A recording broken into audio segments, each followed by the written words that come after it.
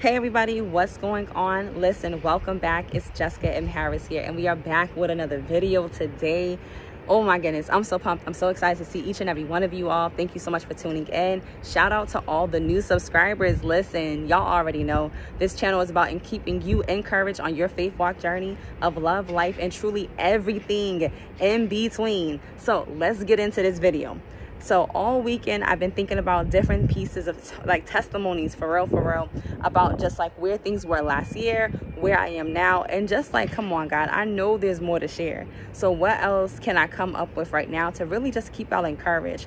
And what was coming to me a few times was the tornadoes that I had experienced. Now, maybe you're not experiencing an actual tornado right now in your life, but maybe you are going through a storm of sorts, right? We're all human, so there's all types of tribulations and all types of trials that we experience as believers in a general sense. So one of the storms that God gave me was my very first tornado. Now, that tornado, I think I did a reel on it where you hear like the blaring alarm take place, and I was spooked. I was like, yo, what is this? And not only did you have that blaring tornado alarm going off, but it was also the fact that we even had a big alarm that went off on the phone, and the alarm was stating that you're right now in the middle of a tornado and that you need to take shelter in place. When I say, I was like, what you mean there's a tornado? And what you mean I got a shelter in place? Y'all, God is so good though, because not only did I get that alarm after I left where I was at, but God is just amazing, because this is the part, right? When I left the area that I was at from the Airbnb that I was staying in, I had no idea that there was a tornado that was even forming. I had no idea that there was even a tornado that was actually going to be coming from that direction. So when I left early that morning to start my day, I was already miles away. When my friend called me, I was telling her like, girl, it's telling me to shelter in place. And her very question was, can you go back to where you were? Well, after we looked online, we realized I couldn't go back to where I just left. Why? Because that's where the tornado was coming from. That's where it was starting in. Nothing but God. He literally ushered me out from where I was into a safer place. Now, granted, I did have an alarm where I was currently located, but I was able to actually reach safety in the midst of that. And let me tell y'all, that's nothing but God, for real, because I was literally sitting there. Hold on, y'all. There's some sirens. All right, they done, I think, for a second. But anyways, I was really sitting there looking at God like, what are we supposed to do? One moment, y'all. These sirens is crazy.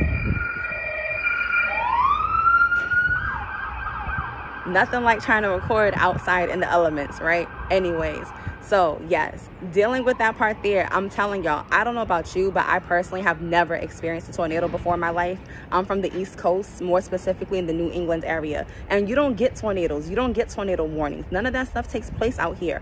Yes, we get snowstorms and foolishness like that, but that's it. So to sit there and have my alarm blaring about a tornado, I'm like, y'all, I've seen the movie Twister, right? I've seen what it looked like on the news when tornadoes be ripping through areas, and I was like, ain't no way in the world I'm about to have to experience this. And I was looking at God like, God, you got me out here. You sent me here. I'm here for you. What we about to do, God? Because I'm looking like I don't have no friends here. I ain't got no family here. Like, what we supposed to be doing in this case? Listen, I ain't have a place. Like, what in the world? It was just me and my car. And I was looking like, yo, where are we going? So my friend, y'all, I thank God for blessing friends like her, for real, because she looked up a place and she was like, all right, is there like a Walmart? Is there like a store that you can go to? And sure enough, there was. So the store had to be like 5 minutes away. Praise God. I went over to the store. I parked in the parking lot, and the wind was just swooshing. Like, the wind was just sweeping back and forth. You could see it in the trees. You could just see it the way the rain was coming down. It was just pouring down so heavy. And I was in the parking lot, and I was sitting in my car, and I was debating, like, do I just sit in this car and weather the storm, or do I actually go inside the building?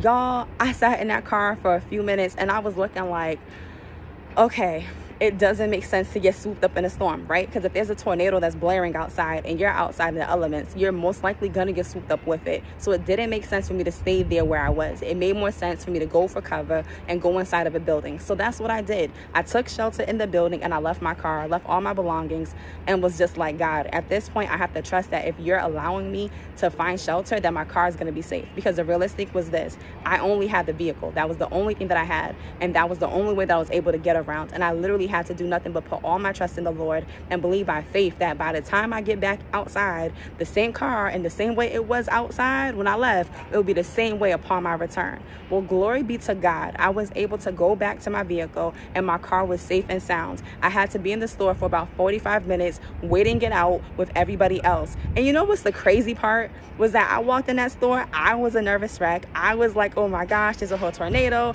X, Y, and Z. I can't believe this. And let me tell you, the people in the store were so calm. They were so content. They were just like another day in the park type of thing. They weren't even bothered by this tornado. They were just like, oh, well, there's another tornado. And I was looking like, how can you be so calm in the midst of a storm? But they were. Now, some of them were sheltering in place because, you know, it was pouring like ridiculous out there. But it was the fact that nobody was panicking. Nobody was trying to run away. Nobody was doing any of those things. They were just looking at the storm and watching it as it passed by. They were able to remain calm in the midst of the storm that was taking place.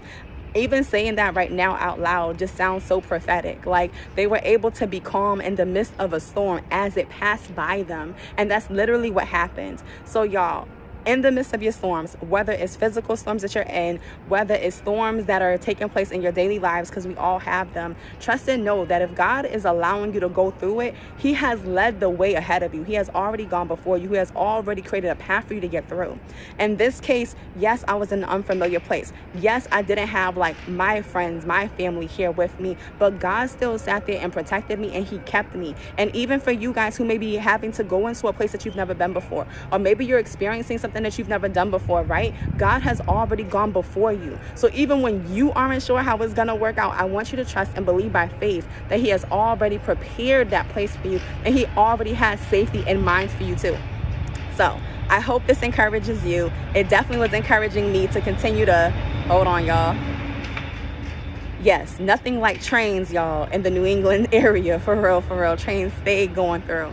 But yes, I hope this encourages you to know and to trust and believe that he has you. It doesn't matter if you're in a brand new area. It doesn't matter if you're not familiar with, you know, the things and like that's over there.